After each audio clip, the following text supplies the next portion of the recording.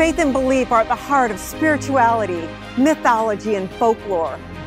I met with healers who have the ability to tap into the energy of the universe and heal their clients. Join me as we explore life in the metaphysical fast lane and soul blaze your life. In Eastern cultures, the life force energy that flows through all living plants, animals, and humans is called qi. Throughout the ages, different people learned to channel this energy with different modalities such as yoga, tai chi, and meditation. Along the way, I was introduced to a form of moving meditation called qigong. So I reached out to an instructor and met Erica. Hello, my name is Erica Holmstrom. I'm a body and brain yoga and tai chi instructor, teaching brain education through yoga and tai chi. 1, 2, 3, 4, 5, 6, 7, 8, 9, 30. 1, 2, 3, 4, 5, 6, 7, 8. We started off by stimulating our qi. We activated our power center in the abdomen called the danjian. A strong danjian can increase your gut health, reduce stress, and boost immunity. She received a book called Brainwave Vibration from Ilchi Lee, the founder of Body and Brain Yoga and Tai Chi and Brain Education. And she was very intrigued by it, very intrigued by what Ilchi Lee has done with brain education and even brainwave vibration. And return. Today, we're gonna do a little bit of flexibility and balance basic class. Stretch and then arch your hips back and bring your body forward, all the way down, all the way down, all the way down. Lightly bounce. 1. We first sensitize our body and brain together. Then we work on versatalizing our brain, awakening our brain. Then refreshing our brain from past memories and habits and emotions. And then we integrate everything together. So nothing in life is separate, integrating everything. And then we master our brain. So through the 5 steps, we can achieve the mastery of our body, our brain, our emotions, everything. Deep breath in. Bring your palms together, breathe out.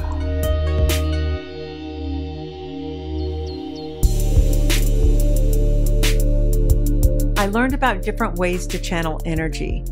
Erica brought in this tool and taught me that by stimulating the belly button, you can activate your body.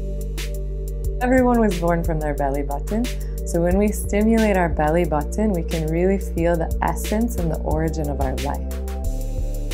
She also taught me a new love for my body. Today, we're going to focus on first just vibration, and then a little bit of whole body tapping to wake up all the cells and everything in our body. Up to your armpit. Just say it. I love my armpit. Yes. Why do we say that? We say it because there's lots of lymph nodes in our armpit that are really important to our immune system. And I love my armpit. I love my armpit. And it's weird and it makes us laugh. Down your side. I never appreciated my armpits before. Have you? You got it. I love my armpits. Right. I love a lot of things. Never gave love to my armpit. For my last session, Erica brought in her regional director, Michelle, to guide me through some deeper training. She had this little tool to find meridian points that are located under the fingernails. And I had no idea how sensitive my fingers were.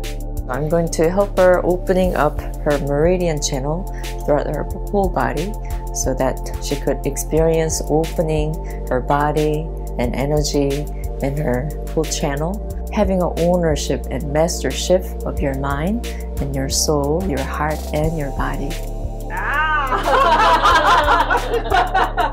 Oh, wow, okay. I have to help you. It starts to get better, right? Yeah, that's better. Breathe in. I used this tool to work on my crown chakra.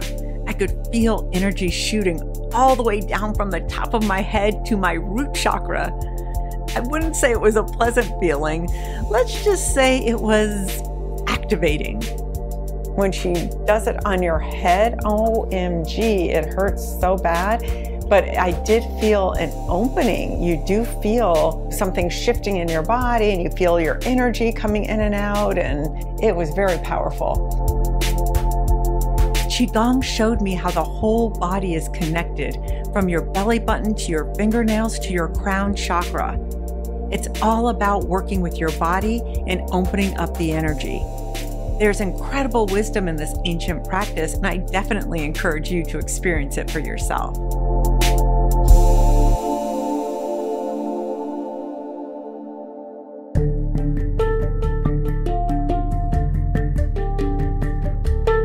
My new habit of creating my morning routine is truly working. It's been keeping me motivated and on track of my why, with emphasis on self-care. I'm seeing my negative thoughts towards exercise receding into the background, and my subconscious mind is giving me access to new positive beliefs. I'm finding that my all-around confidence is growing, and that's transformation.